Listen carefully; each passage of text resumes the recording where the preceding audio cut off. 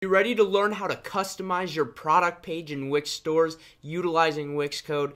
If so, thank you for joining us. This is the video for you. If you're brand new here to the channel and brand new here to this Wix Ecommerce series, make sure you hit that subscribe button right down below so you don't miss a single upload on this channel and in this series. If you're joining us back, welcome back, and I appreciate you being here. If you haven't already, hit the like button, comment what you've enjoyed in this series so far, and obviously hit that subscribe button so you don't miss the content on this channel.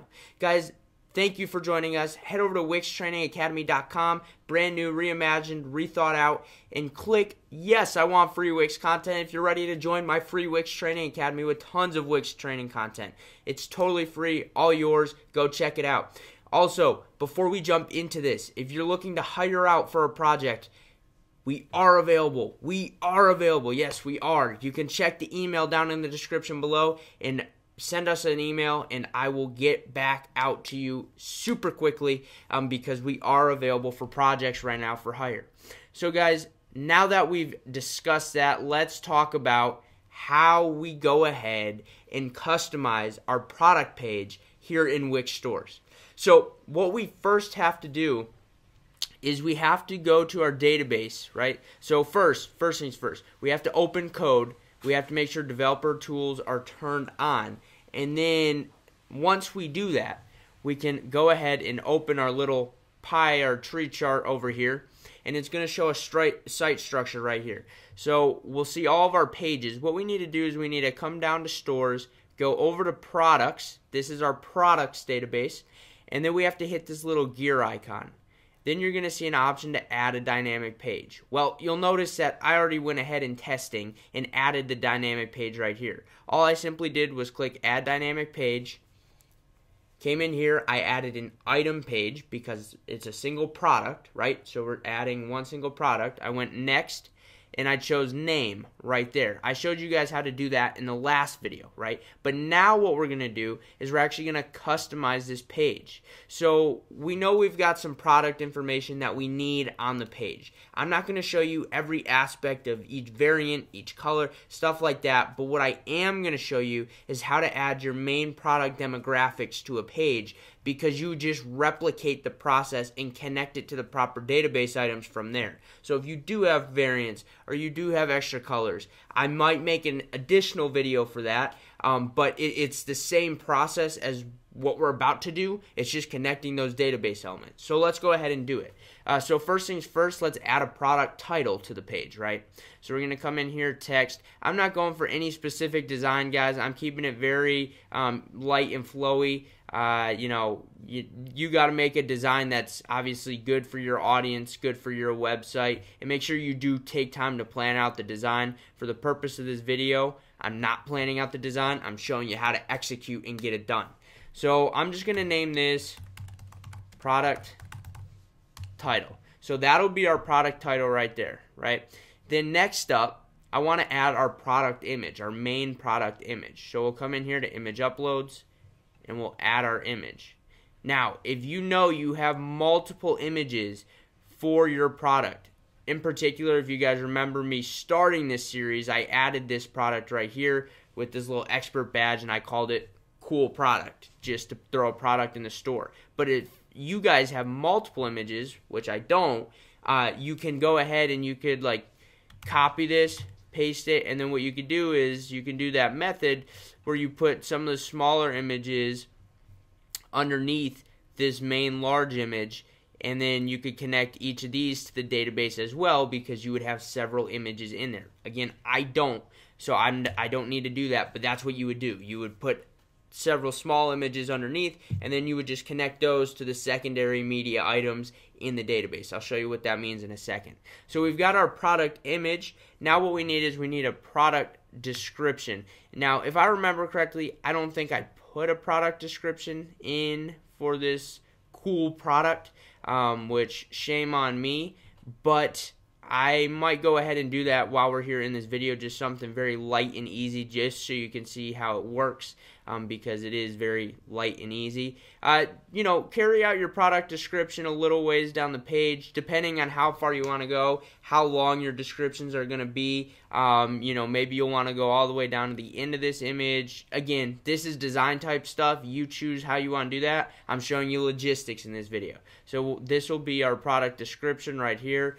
So I'm not going to mark that. I know that's going to be our description. I'm going to drop the image down a little bit from the title.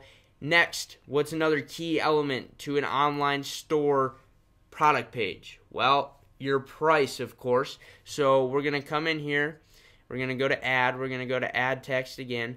And then we're going to add our price. And I'm just changing up fonts here just to give it, somewhat of a apparent look. This product was $6.99. There was no discount on it. I did not add a sale. It was $6.99. But again, it doesn't really matter what we put right here because we're going to be connecting it to the database, so it'll pull the correct product price. These are all placeholders right now. So just because you see these here does not mean this is what's going to be displayed, meaning this exactly is what's going to be displayed for your products.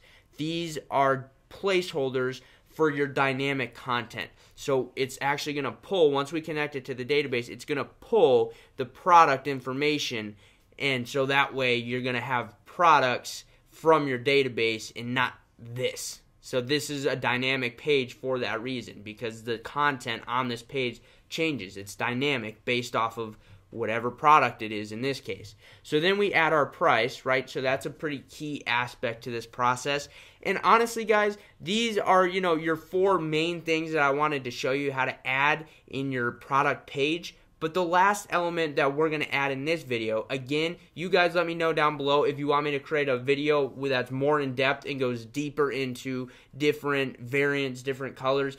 If there's enough demand for it, I will do it. But I wanted to show you the logistics because this is how you would add those elements as well, by connecting it to the database. So now that we have our elements here, let's connect them to the database.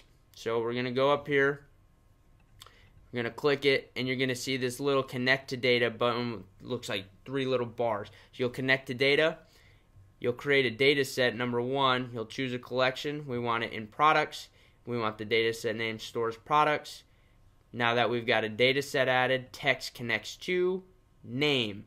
In this case, it's name. The name is the corresponding element for title in the products database. If we open the products database, you'll see that name is the name of the product in here. Description is the description. Main media is the main pictures. The SKUs, the ribbons, the currency, the price, the discounted price, the formatted price, all this stuff. This is all, and then product options. Again, I could go deeper into all this if you guys want, but I want to make sure there's enough demand for it, because if not, then this should be able to help you guys understand what we're trying to accomplish here. So now that we've got that done, we don't want to do that. We want to X that out. So now we can connect the data. So we connect product title to name. We're going to connect, I'm going to move this over here. We're going to connect the product image. Image source connects to main media. Again, that's what I just showed as far as the picture is the main media. The product description, connect to data, and you'll notice each time it's successfully connected, it'll turn green on that little button. I'll show you right here. Text connects to description, and this is rich text, so you can actually edit how the text looks in your code. I'll show you how to do that, so that in the database, so that way you actually have some customization to the look and feel of that text. So we've got that. It turned green. It's connected to data. Then we have price, and we're going to connect it to the data. I'm going to scroll down. Price, number. Make sure you select price, the full price, if it's the full price. If you've got it on sale or you've got some type of sale, you're going to want to input these other prices in, like the discounted price or the formatted discounted price, stuff like that. So you got to know what you're doing with your store. So we're going to add price. Okay, so now we have our main elements connected to the database, right? I did want to show you one thing, which was with that what that rich text editor was, and I'll do that before I show you the live preview of this page, so that way you can see what I mean. So if we go back to our products database and I click description, you'll notice, well, maybe, okay, it doesn't want to edit right now because I haven't added a description in the actual Wix stores. Okay, understandable. So what you have to do is you have to add a description in Wix stores, edit your the look and feel of the description in Wix stores, and it pulls that directly. And since that's a rich text editor, it allows you to format the text and it allows you to format the description inside the Wix stores app when you're adding products. It will then transfer over to your look and feel here in the database, which will transfer and look and feel on your dynamic page. So that's what I mean there. So now we can X this out and we can go back here. So you'll notice we're missing one essential item here, right? How do they add this to their cart? How do they actually purchase it, right? So what we're going to do is we're going to come in here to My Store. We're going to go to Add Store Elements, and we're going to, it'll start up here. We're going to scroll down to this Add a Cart button. And it's very simple from there. Now, I'm not a big fan of the look of that add to cart button. I'm going to change the design of this, and I'll show you this in a second. I'm going to change the design. I'm going to make it, I'll make it red. Okay, we'll keep it at red. So now you'll see settings, right? You'll see add to cart button. So what do we want to connect this button to? Well, we want this add to cart button to be connected to cool product, right? That's what page we're on. So this understands it's dynamic. We'll keep it add to cart. Now, let me show you what happens once we go ahead and preview it, now that we've connected everything to the data and we have added our add to cart button. And this is the magic. From this point on, I mean, you guys are ready to rock and roll. Any additional things that you want to add to your product pages, you just add them and then connect them to the corresponding field in the database, and it'll pull that information and show it right here on the page. And it's that easy. It really is that easy. So if we click preview, bingo. Now you guys notice I don't have a description on here. That's because I didn't add a description for this cool product. But what would happen is the description would show right here, and it would show the full description as I had written in the Wix Store's actual product. I didn't add one, silly me. But this is how it looks, and you can see it changed to cool product. It changed to that picture. Now I know this happens to be the same exact picture that I used for the dynamic page, but this is the picture I used for cool product, and it changed to $5.99, which is the price that I listed. Apparently, I thought I listed $6.99, but it was $5.99, so you can see it fixed my mistake that I would have made otherwise.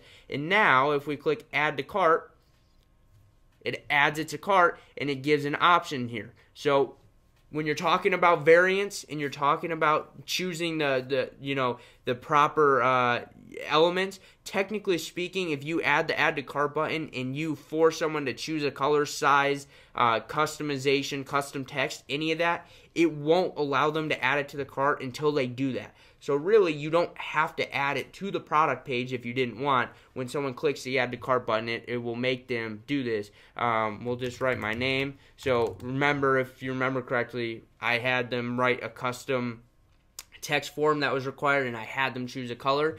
And now if we click add to cart, bingo, it's added to cart right there with the correct quantity, correct price. And then if we click view cart, it's right there in our cart, and it's that simple. You see, you can check out with PayPal, and just like that, we're set up, we're up and running, and that's a custom product page. Now, is that the most sexy product page that I have ever designed in my life?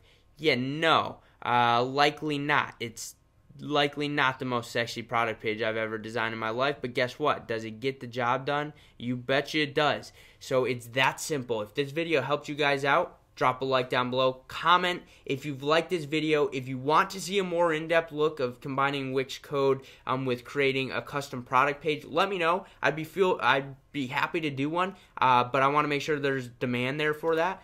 Subscribe if you haven't already, guys, so you don't miss any more content for this, and head over to WixTrainingAcademy.com. Click that I want free content button, unless you think your website's perfect, in which case click no, my website's perfect, and congratulations to you if it is. But that's where we're at, guys.